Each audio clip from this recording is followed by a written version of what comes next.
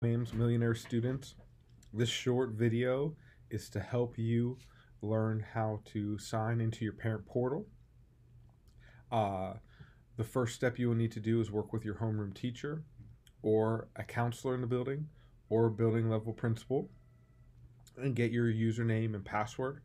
The username and passwords are typically all capitalized letters along with numbers, and they're 5 digits each, username and password.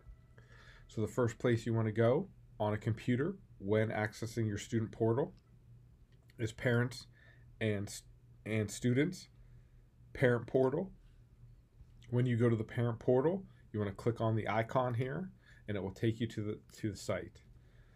At the site, all you do is enter your unique username and then your unique password.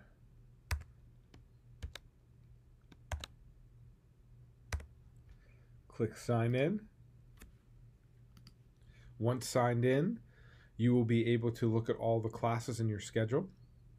From this location, you can email your teacher if you need to.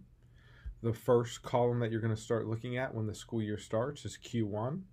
Q1 is right here. In Q1, you'll be able to see all of your grades for all of your major classes. So by clicking on the number grade when it appears in this location, you'll be able to go inside your grade book and see all the classes that or all the assignments inside that course. On top of that, you can look at your student schedule.